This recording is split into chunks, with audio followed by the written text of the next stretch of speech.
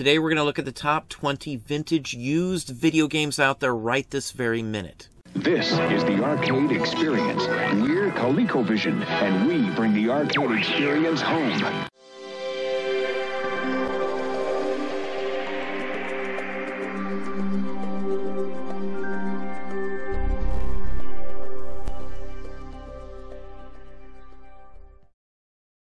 Joe, what do you see? Reggie White. This year, we at Sega Sports really studied the players. Reggie White. We learned some interesting things. Reggie White. So, how far did we go to understand the players? Maybe too far. NFL Football 94 starring Joe Montana. Real teams, real players from Sega Sports. Now, what do you see? Hey, it's Don. Today we're going to look at the top 20 vintage video games. The used ones, not the ones that are NOS that you see going for tons of money. There are single cartridges, opened, used, out of the package, that can still sell for thousands of dollars right this minute. And that's what we're looking at today. Finding the best video game system is a tough game to win. Who plays the most games, the best-selling games?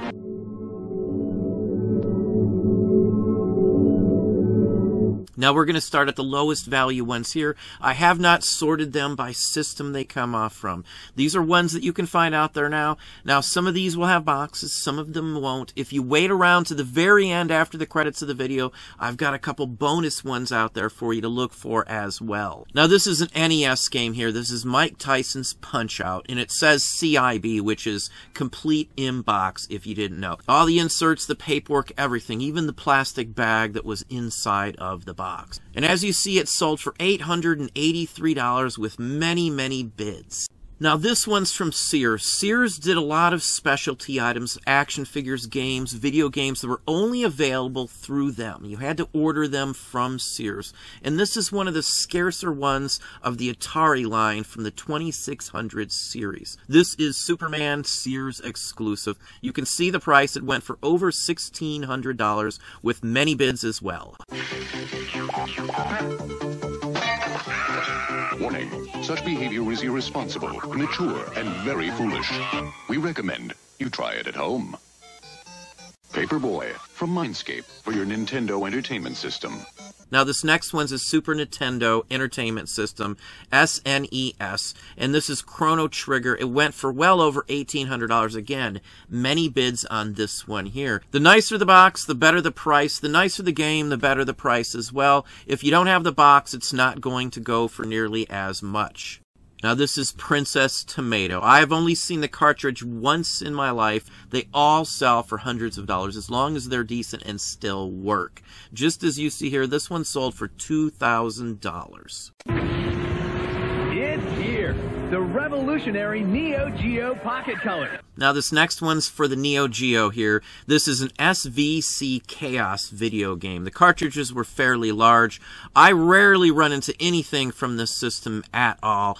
Any of them go for some decent money, but this one here, with the box, with everything you see here, $2,125 again, with many bids. Now this next one's a Sega Genesis game here, Crusader of Century, and it sold for over $2,200. It's pretty much got everything. I don't know if it has the actual card, your registration card, or a few pieces of paperwork, but it's pretty darn complete other than that. A nice example here for sure. Now here's another NES here. This is Panic Restaurant. Very unique title. A lot of people probably weren't hunting down trying to find this. They probably didn't make many of them either. You can see by the price, $2,400 for this very scarce title. Now here's one from Super Nintendo here. This is Final Fight Guy. Extremely scarce. It's something you're not going to find. If you do find it, chances are you're not going to run into the box. But even without the box, it still can sell for hundreds of dollars. This one here sold for $2,500. Now here's a unique one. This is kind of like a knockoff that had 6 games in one, and it's called My Raid. That's the basic manufacturer name on this one. Now I don't know if this is a legitimately licensed product or not, but this one still is worth some big bucks because there weren't many of them made. You don't run into any of these sorts at all, especially with a box like this one here. Again, another $2,500 cartridge. 'Cause I'm your pop song man, I'm your bubblegum man. You know what I say to you, and you know what you gonna do. We're gonna ride the bikes on the beach. 'cause I'm your pop song. New limited edition Platinum Game Boy Advance. Now this is Super Bowling from the Nintendo 64 gaming system. The standard 64 cartridge you see there. Lots of bids on this one. $2,600 for Super Bowling. It says it's complete. Looks like it has the paperwork, the insert, the cartridge, the box, all in excellent condition. This is one of those really tough cartridges. There weren't a ton of people, I would imagine, that wanted to play bowling on a video game system, and that's why, again, this is probably as scarce as you could imagine. Now this is Earthbound, a very sought-after game indeed. This is by Super Nintendo. It has everything with it, the box, the insert, and everything else you could imagine. It does say CIB, complete in box. Went for almost $3,000 US. You're a hedgehog, and you have supersonic powers. Ball up right now and roll! Now this is a nice one here. This is a graded by WATA, W-A-T-A, and this is graded at a 9.2 on a 10-point scale. That's pretty high. You don't run into boxes in that condition. The gaming, the whole works. On these sorts of grading, it breaks down the grades on everything. It grades the box, the cartridge, the insert, the booklet, all that kind of stuff is graded on one of these. This is an opened one. It's something you could still run into in a Primo collection that's been put away for years. You can see by the price, almost $3,000 for this graded one. Now, this is from Atari 2600, and this is the Texas Chainsaw Massacre. I've seen just the box from this sell for over $1,000. No game, just the box. So any of these sorts of things here like this, for this line here, the Texas Chainsaw Massacre, are worth some big bucks. Over $3,000 with many bids on it. I don't think I've seen a complete one like this either, so they just don't show up. They weren't made in mass quantity. Chances are this was only ordered from certain specific places. You couldn't just get this everywhere either. He had the moves, the punches, the fire. But there was one thing he would never have. A way out. Virtual Boy presents more challenges inside the third dimension. Mario Tennis, Tunnel Boxer, Red Alarm, Galactic Pinball. Virtual Boy, a 3D game for a 3D world. Wanna play? Now here's a Virtual Boy. If you don't know what that is, I would highly recommend looking into it. I've had several Virtual Boys. They're actually pretty unique. There's a Mario Tennis, which is pretty popular. This is Jack Bros. This is an extremely scarce game. The Virtual Boys weren't around very long, so there weren't a lot of games, and the ones that came out towards the end when they were canceling the whole line to begin with are extremely scarce. Most of them were made in limited quantity. Many people haven't a clue that that system actually exists. You don't run into them hardly ever anymore, especially at game stores and things like that either. And when they do show up, they sell extremely fast if they work. Hey! You still don't have a Sega CD? What are you waiting for? Nintendo to make one? Now this is from the Sega CD system here. This is a Kaio Flying Squadron, an anime-related one here. You can see by the price, this is extremely scarce. Now some games you will see that were only released overseas or in different markets. There are different versions of some games. Some games had revisions as well, so when they were released a second or a third time to supply the demand for the game, there may be something different. There's many factors in pricing games also. Condition O is one of the most important ones. Mario like you've never seen him. What's 2 plus 2? Mario, capital of Ohio, Mario. You're going to live, breathe, eat, sleep. Now here's a Nintendo Super Mario Brothers, an original box here. This one's complete. It's a VGA version here. Excellent copy of it. The condition is just phenomenal. You can see by the price as well.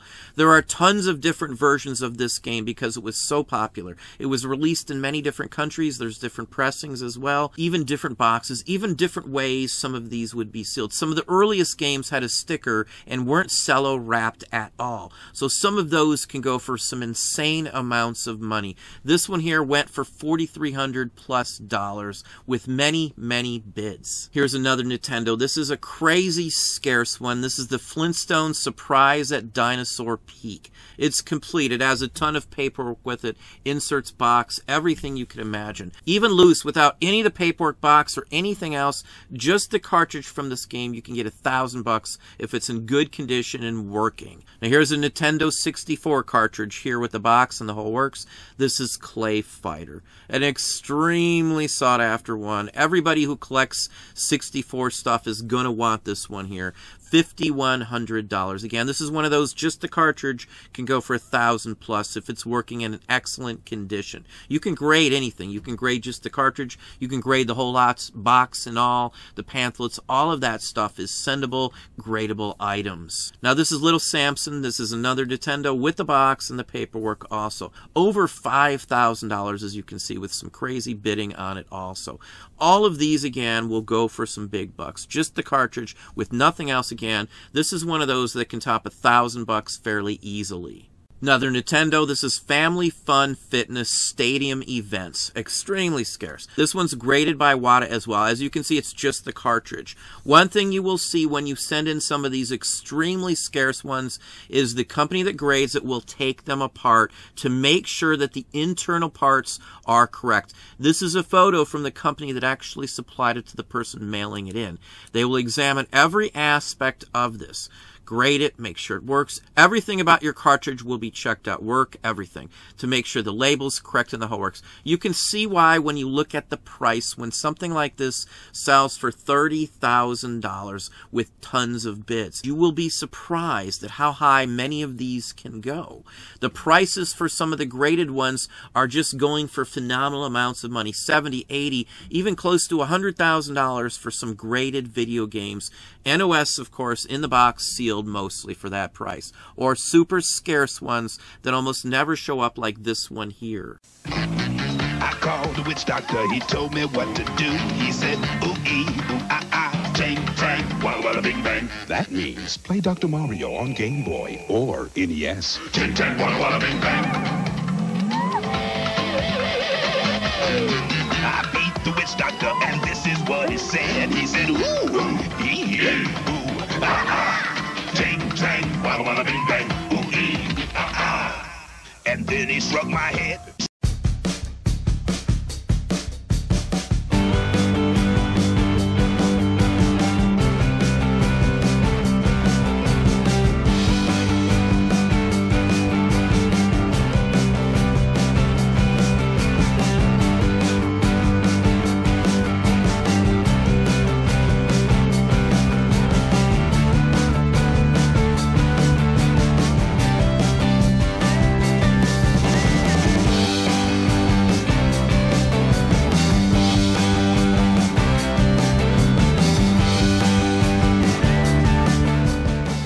Well, there we have it. Hopefully that gave you some ideas, some thoughts. If you enjoyed the video, please slam that like button down below. You can also hit the bell icon to be notified if I post new content or go live. Subscribe and tell all your friends.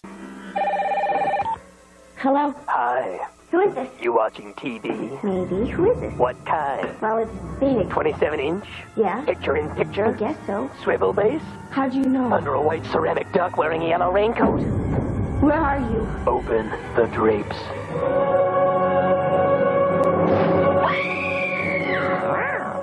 One TV-obsessed gecko. Revolutionary 3D graphics. Free roaming gameplay. It's Guess Enter the Gecko. Yeah, sale time. For those of you who've stuck it out to the very end, I've got these few bonus ones here for you. Now, this is from the original Apple II, one of the very first Apples off the line, and this is Ultima. This is a floppy drive game. Look at the price on this one, $2,000 for this one here. Extremely scarce. These things don't show up. Most people assume they don't have a value. Who's going to be able to play them? Who has the disk drive to put these into? Most people give them away, trash them, or don't even think to do anything with them at all. Now, here's a unique line here. This is Donkey Kong Jr. Math. Some of the games that they created back in the day could have been used at schools and were actually learning tools like this one here. Now, this is not the game. This is an empty box in not so great condition.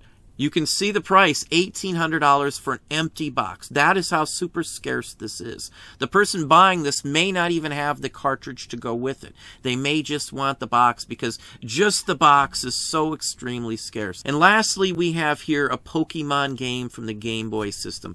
Most of these, if they're graded and sealed, will go for some phenomenal money. Over $40,000, over 100 bids on this one here. I've been hearing this other guy talk about his realistic home video football game.